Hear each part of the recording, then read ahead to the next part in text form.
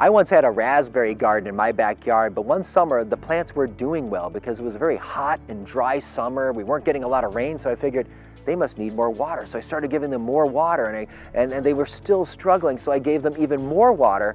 But eventually I realized the problem wasn't just that they needed water. The problem was there were weeds that were attacking the raspberry plants, weeds that were choking the life of my plants out, and I thought they just needed more water. You know, the same is true many times in our Catholic faith. I meet many people who tell me, you know, we raised our kids Catholic, we gave them the faith, we sent them to Catholic schools, we got them catechesis and confirmation, we passed on the faith.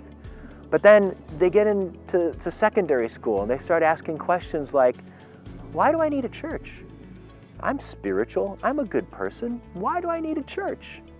Or maybe they go off to university and then they are having a conversation around the dinner table and some hot button moral issue comes up and they'll say, oh, I wouldn't do that, but you know, if somebody else wants to live that way, that's okay for them.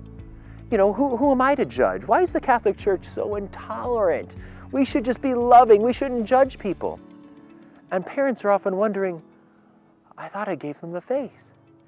And then they go off and graduate and they get a job and they fall in love and they start living together. And living together and living together. And mom and dad say, hey, have you ever thought about marriage? And the kid says, oh, marriage? Well, why do I need some certificate from some church? And once again, mom and dad's wondering, I thought we gave them the faith. What happened? You know, it's not enough for me just to water my plants. I got to be mindful of the weeds that are choking the life of my plants. And the same is true when we're passing on our faith, whether it's in a parish, in a Catholic school, or most of all, in our own homes.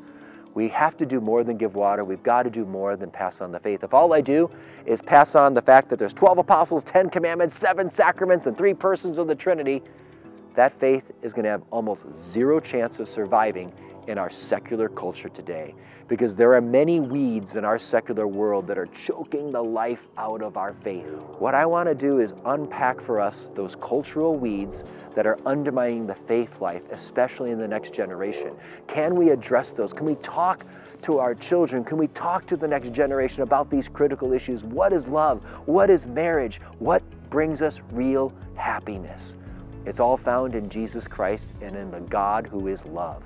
That's the heart of our Catholic faith. Everything we believe as Catholics is about love. It comes from the God who is love, the God who made us freely out of love, the God who calls us to experience His love and wants us to share His love in this world.